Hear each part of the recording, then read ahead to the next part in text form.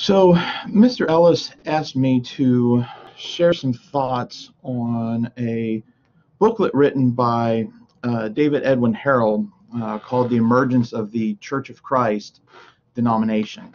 So I want to share a couple of thoughts of this. Dr. Harrell was here for lectures just a couple weeks ago. He's a professor emeritus at Auburn University. Got his PhD in Vanderbilt, has written several books, historically focused books, some on the Churches of Christ, some on Pentecostalism.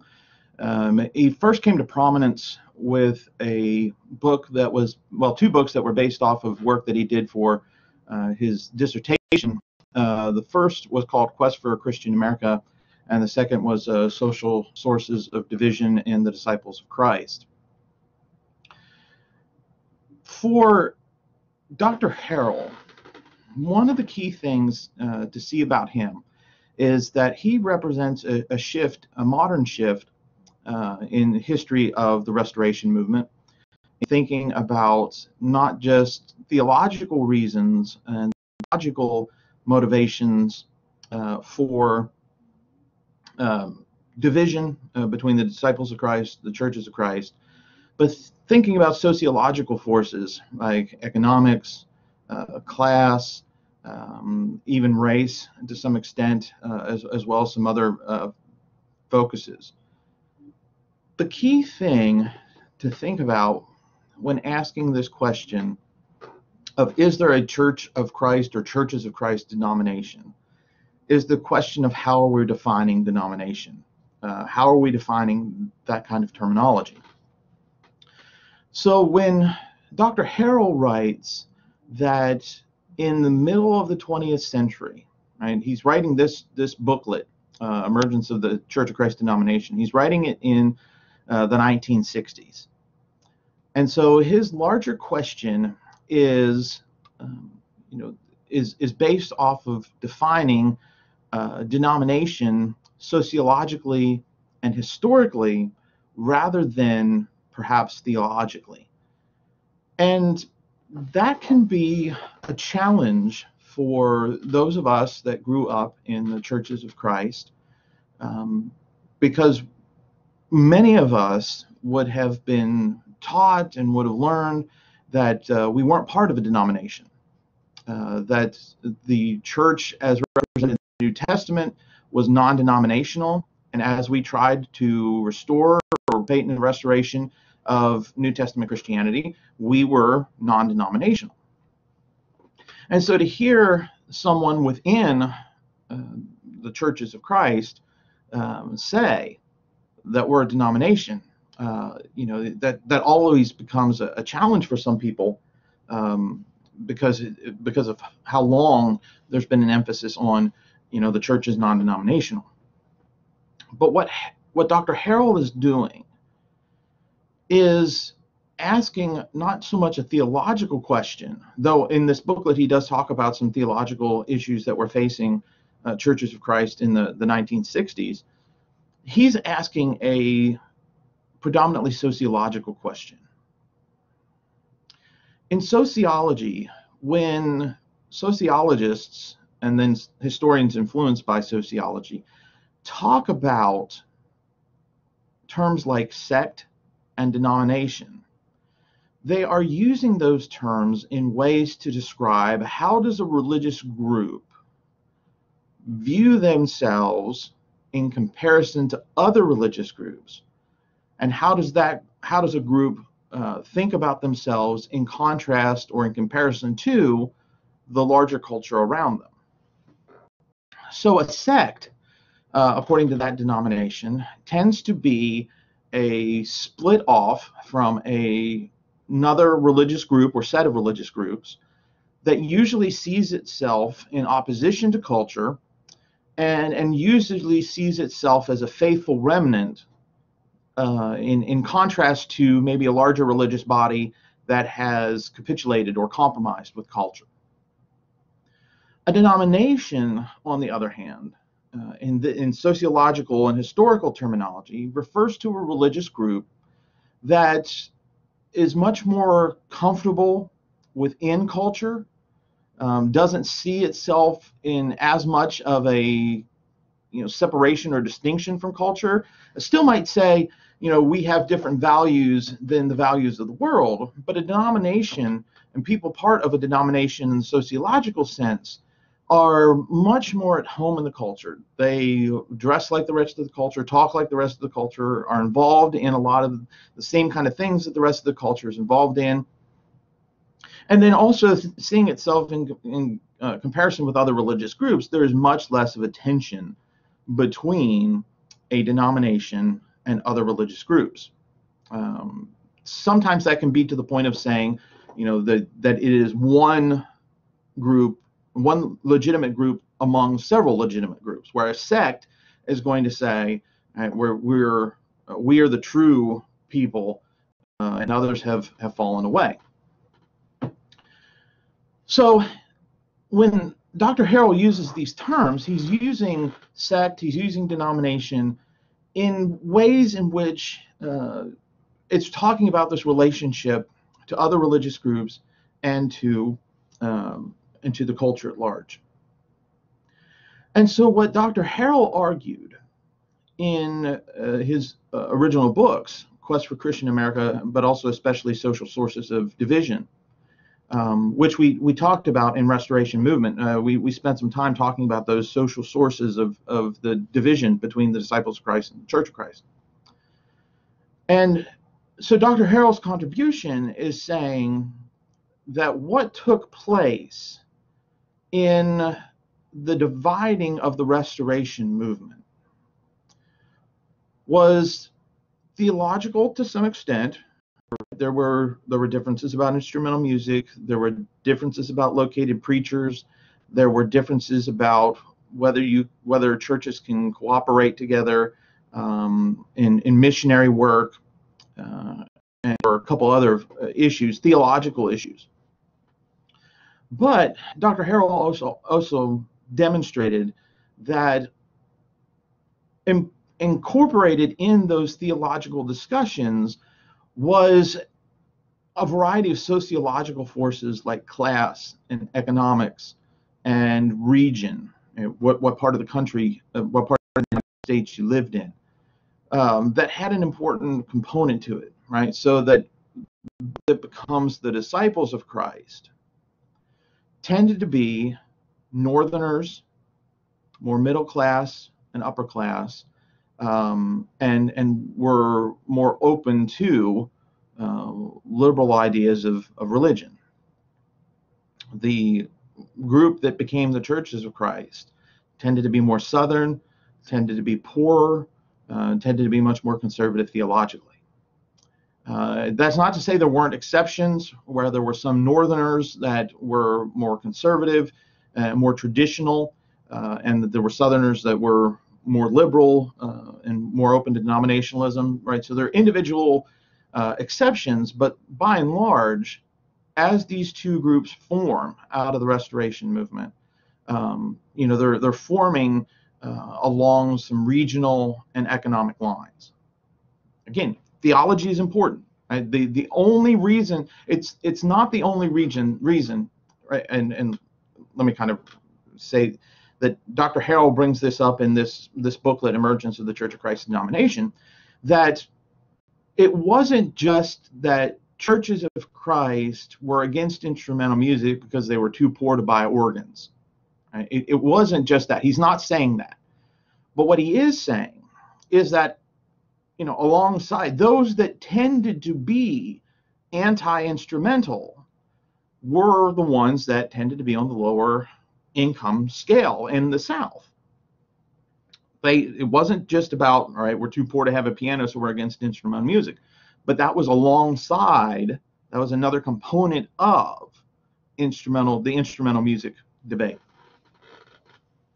So that's basically what Dr. Harrell's argument was in those books, right? That the split is happening not just with theology, but there's sociological and historical, cultural contexts that are shaping this as well. And in this book that we're talking about, Emergence of the Church of Christ Denomination, and then also in his other works as well, Dr. Harrell says there's not really a split in two, but there's a split in three that's taking place in the 19th century. That what's happening is there is a group that is holding on to the sect mindset. We are the true church. We have separated ourselves from the world. We are, trying to live in a countercultural type of way. And there is a group that is more denominational, much more at home in culture, much more at home among different religious groups. And then there is a third group that is kind of a middle of the road group that has institutionalized, brought forth the aspects of institutionalization, but still has the sect mindset of we are the true church, and others have fallen away. So that group, what would eventually become the independent Christian churches, sometimes referred to as the Christian churches and churches of Christ, because they will sometimes use Church of Christ, even though they're instrumental. That group incorporates missionary societies. They incorporate state boards. Many of them are instrumental music, though not all. So they have some elements of institutionalizing, right? Different societies, organizations, but they aren't as home in the culture or the denominational mindset as what becomes the disciples of Christ. So the booklet then is looking more on, okay, in the middle of the 20th century, Harrell argues, the same kind of thing is taking place within the churches of Christ that had taken place within the Restoration movement in the 19th century. That there are three groups developing, and now that we sit here at the beginnings of the 21st century, or really into the, almost the first third of the 21st century, we can see that, I think if we're honest, we can see that Harrell's right, that's what was developing, that you have a group that has a strong sect mindset. We are the true, we are the faithful, the remnant, we are countercultural. You have a group that is much more at home in the denominational world and looks at itself in a very denominational type of way, right? We're one among many. We're not as countercultural. And then you have this group in the middle that is kind of the institutionalized sect. They still have some of the countercultural ideas. They still have some of the faithful remnant concepts, but they are predominantly, institutionalized. There are organizations, there are societies that are a part of the identity. Now, our first response to hearing something like that might be, no, that's not us, or that's not my church, or that's not true. That's not what the church is supposed to be. But again, that's a theological argument, not a historical or sociological argument. Now, for Harrell grew up and still is part of what is sometimes referred to as the non-institutional wing of the Church of Christ. They're sometimes referred to as antis, although they, that's a disparaging term. That's not a term that they like. But this is a group that is largely opposed to the support of certain organizations from the church treasury. They're not against, for example, Christian colleges. Florida College in Temple Terrace, Florida, represents one of these colleges within the non-institutional wing. But that college is not supported by church budgets, right? They don't take money from churches. Individuals support it. They get support from tuition, obviously, but not from churches. So it's not like there's a complete absence of organizations within the non-institutional wing, but it's you don't have the same kind of a thing like you have here at Faulkner, right? There are churches that support Faulkner University out of their budgets. Well, Harold grows up and still, worships in that wing. And so he sees both himself and um, that wing as being a sect mindset. And there's that separatist type of mindset. And then, of course, there's on the other end is the full progressive side of the Church of Christ, which has kind of found itself, open to denominational cooperation, recognizing itself as one denomination among many.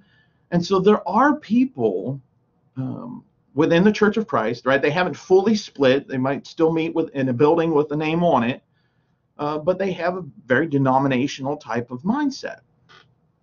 And then there is that middle group where probably most people within that identify as Church of Christ, or that worship at a building that has the name Church of Christ on it, fit somewhere in that middle of what Harold calls the institutionalized sect.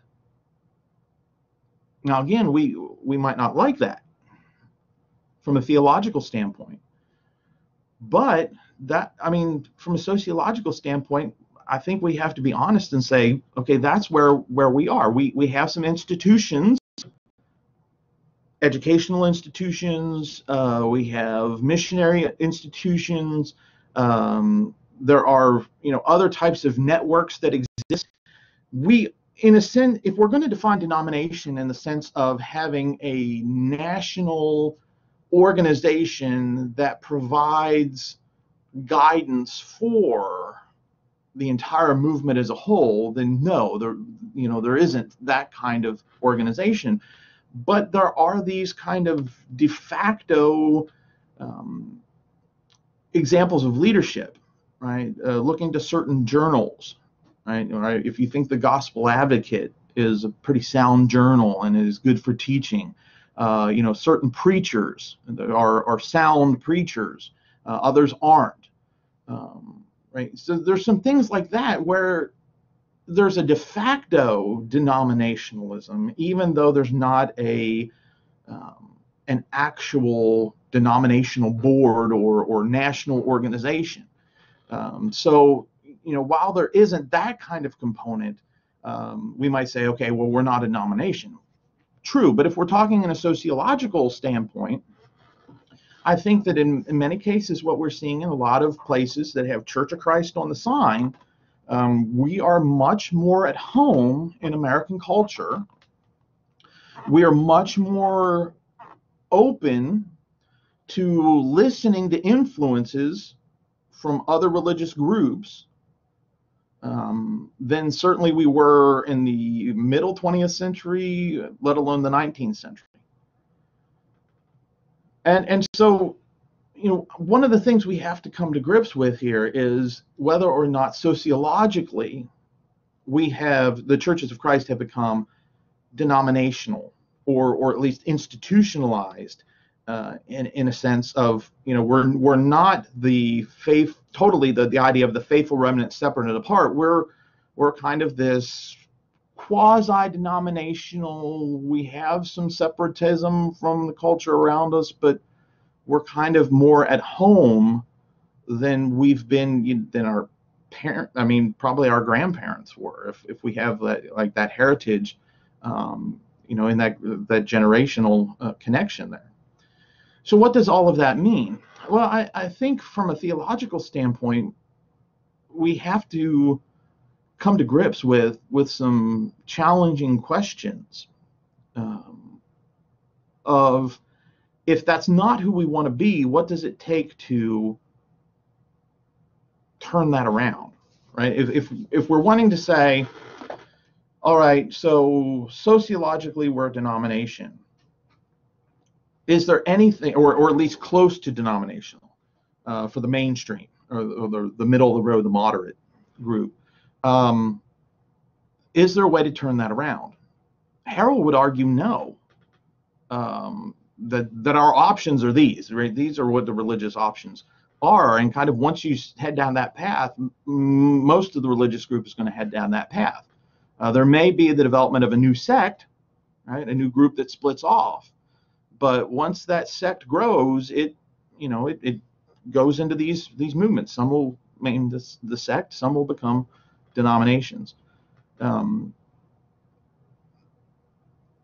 So what do we do? Can we overcome that? Harold would argue no. I don't know that I necessarily would say, agree with him totally, but it does represent a challenge for us in thinking about, okay, what does it mean to be the non-denominational church, or what to be the church, right? Because, the idea of being non-denominational is it's not a scriptural term, right? Because they didn't, those kind of things, that kind of terminology didn't exist when scripture was written. Although I think the concept is pretty much found within scripture, in the sense of we're not meant to be one among many, we're meant to be one. But what that one looks like is the challenge that I think remains before us in thinking about, okay, what kind of religious group are we a part of? What kind of identity do we have beginning, here as we move into the 21st century? And what this challenge means for us moving forward. These are some very important questions that I don't totally have all the answers to. And so what I do think is that, Dr. Harrell was right. Sociologically, there's some changes that are taking place, or have been taking place, are coming to fruition, blossoming now, that will have an impact on us going forward.